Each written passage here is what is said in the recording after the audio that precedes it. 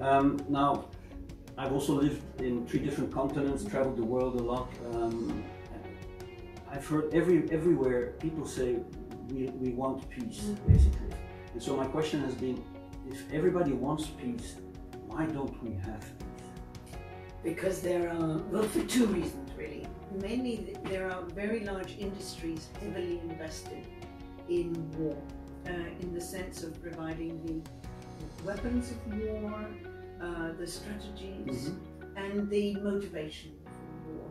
So when I traced this back, when I was working on nuclear weapons in the early 80s, I gathered a research group, the Oxford Research Group, to find out how and why decisions were made on nuclear weapons, the most powerful of all.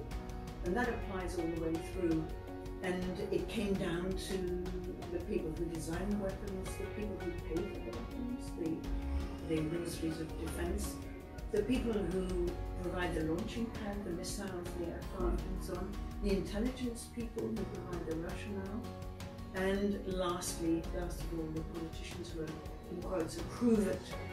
But it's a whole massive industry worldwide that is geared to this idea that the way to solve problems is by force. And that's too dangerous now.